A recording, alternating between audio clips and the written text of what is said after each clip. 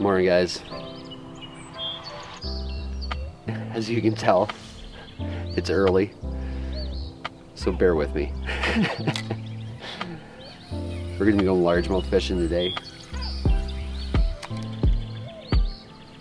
We got high pressure, cold front, and the lake is clearer than what I'm used to. So once again, did I mention it's early? Bear with us. We're gonna try this out epic angling style.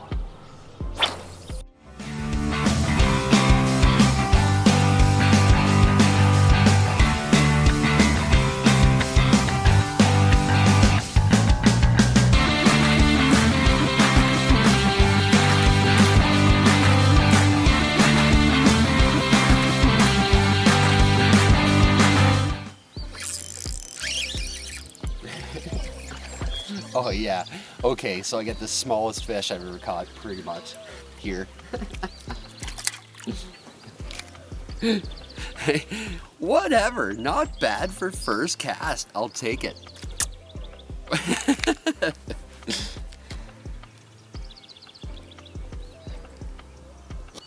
I gotta show you this new bait I've been fishing. Show it to you later.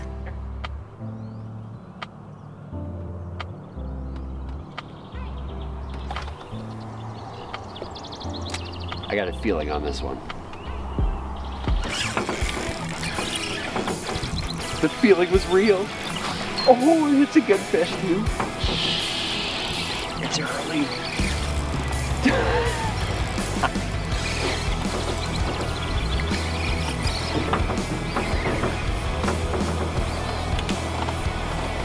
Not bad, not a bad start.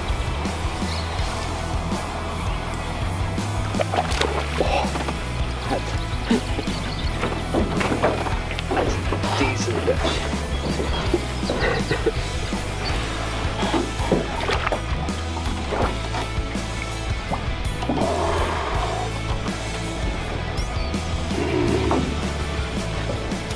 Oh, mama. Awesome. Fish number 3, the first 2 were small. I think you guys seen one of them. That's a decent largemouth. Oh, so beautiful.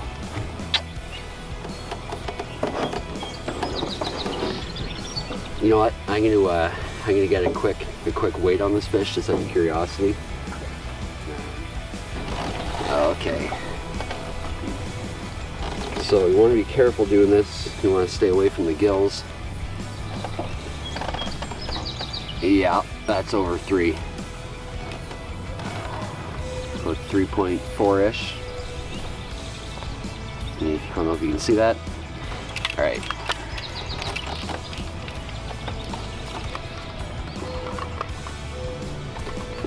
Nice thing with a fish this size. The head's so big it's easy to navigate through. All right, a little under 3.5. Let this girl go.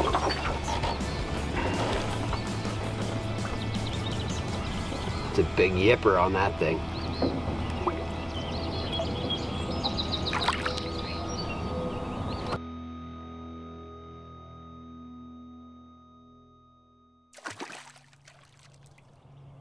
Uh-oh.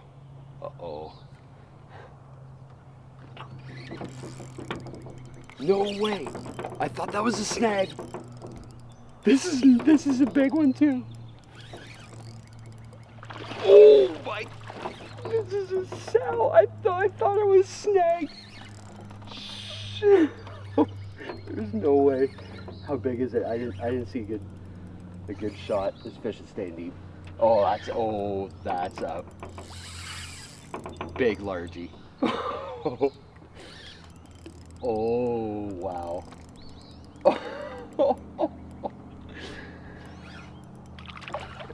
There she comes. Oh. Did you see the yipper on that thing? You thought I had a big mouth? Check this thing out.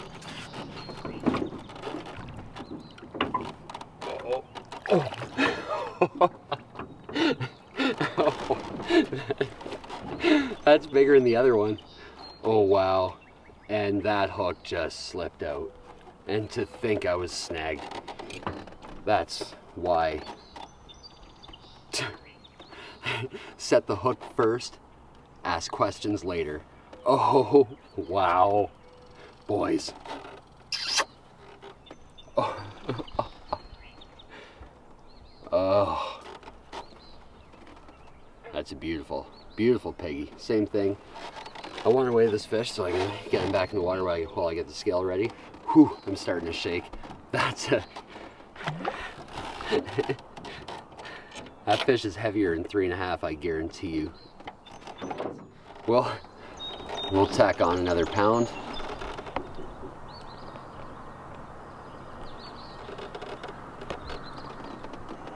.4, 4.3. Okay. A little under 4.5. That is a gorgeous specimen.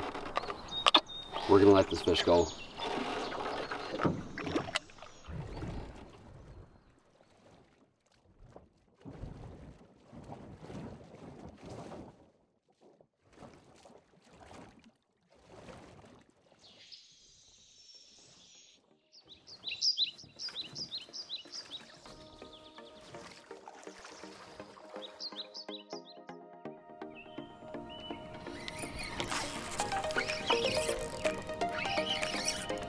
Fish on. Yeah, not bad. Not bad. What's definitely not bad about this is it's another one. Numbers. Oh. We got numbers and size. Oh no. Oh, you know what? I was gonna say this fish. He did inhale it, but jam my finger down there, perfect. You know what? So, not huge, but yet another fish. We'll take it.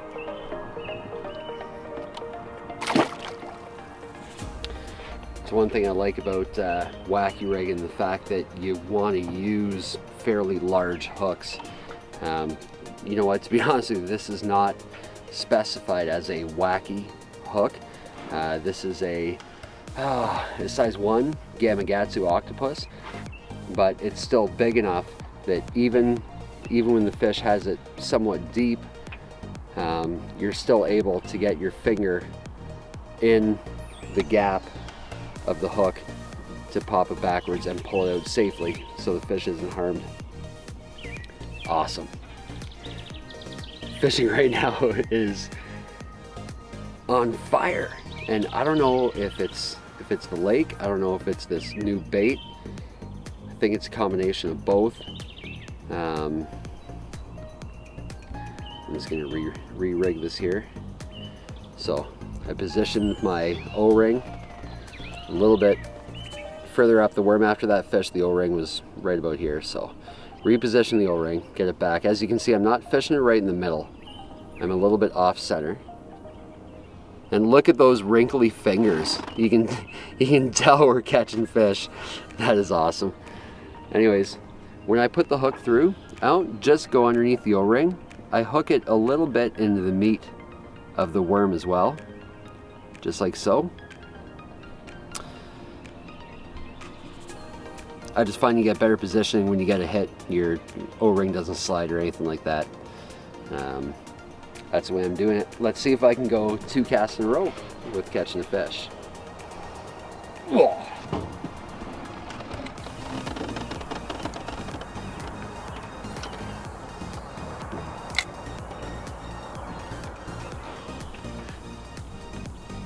Cast number 2 on this spot. And fishing, I guess what they call stick baits or wacky rigging it, it's a obviously very slow presentation, and and as you can see, I'm fishing weightless right now too, so it takes a little while for the worm to drop on its own. One of my favorite stick baits to fish is the Gary Yamamoto Senko, because it has a fast sink rate. And that's obviously advantage fishing a lake like this where it's quite deep right off the drop off. However, this new Berkley power bait, the Max Scent, it also has a very fast drop rate. So as you can see what I'm doing, I'm casting it out and I'm giving it some time to get down. But then I'm actually working it pretty quick right now, mainly because the fish are active. So giving the worm a little more action. Oh! You know, I was saying about those big hooks being an advantage. You see where that is? See where the hook is? So obviously it's deep, but it's not doing the fish any harm. It's hooked in the roof of the mouth, right? So the best thing to do in this situation, I mean, if you're a little more inexperienced, feel free to grab the pliers, but keep tension on the line. And you can actually try to do this with showing you at the same time. You can actually put your finger right down into the shank, give it a pop down, pull it out, beautiful. Whoa, and there's fish jumping there. I'm gonna let this one go and take a cast.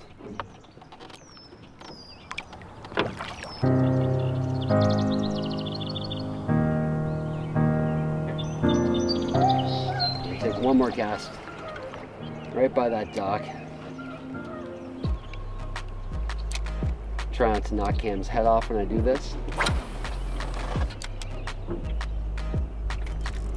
Oops.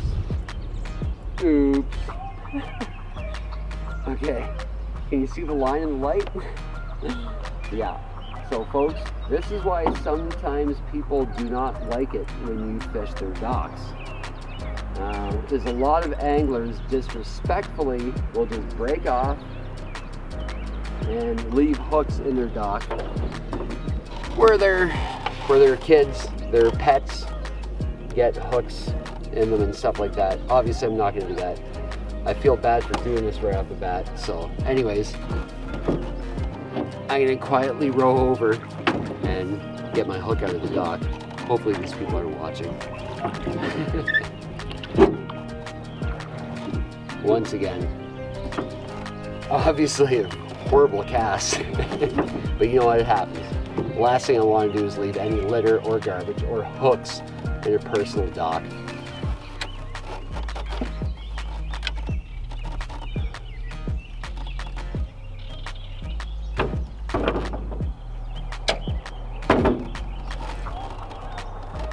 Folks, it's as easy as that.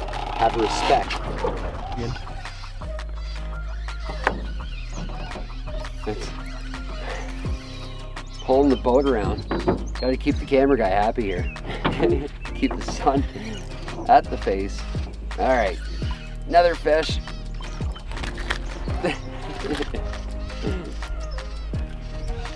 Nothing huge. Yeah, numbers. That was actually first cast of the spot. And quickly, ooh, you know what? Yeah. Quickly readjust my rig.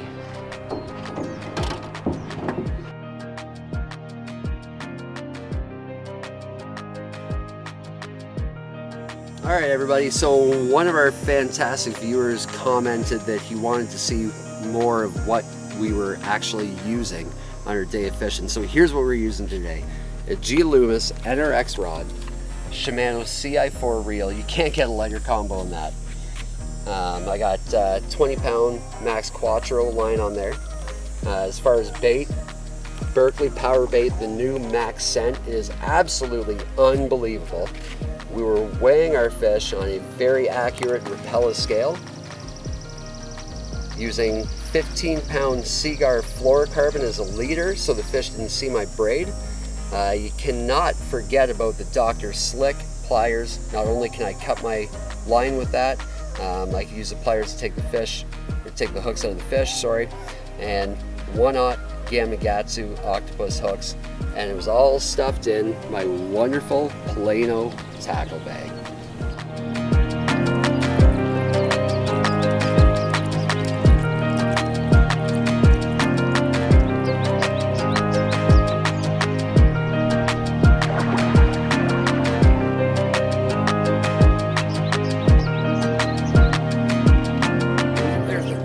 regardless, that's not bad.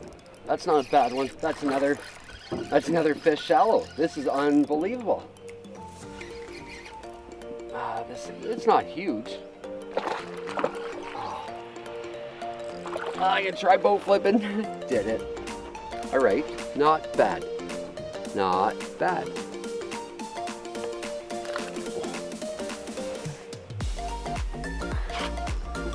Let me get resituated here.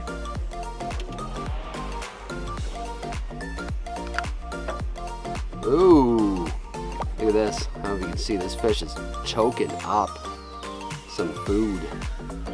What is it? Just looks like insects and stuff. Look at that.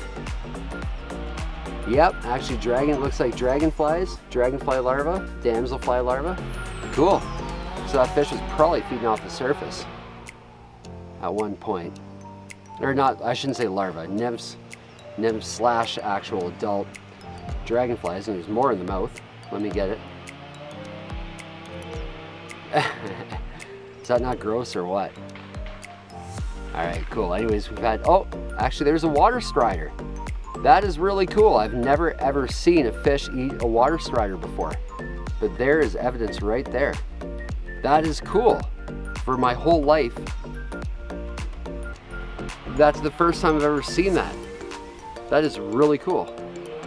And there's still more food in it, but poor fish. I can get him back in the water. That's really neat.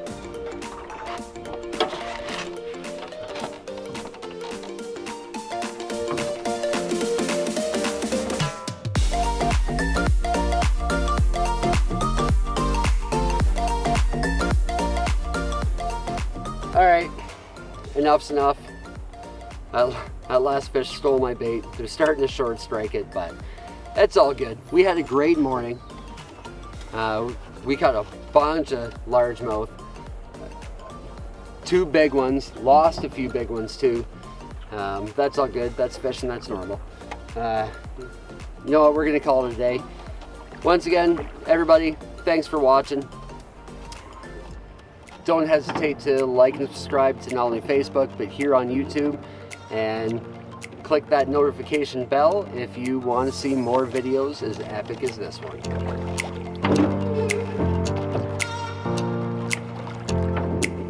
Swimming across this lake, why wouldn't you tie some sort of a harness and a bait behind you? Like 50 feet of 20-pound mono and a big deep diving crankbait.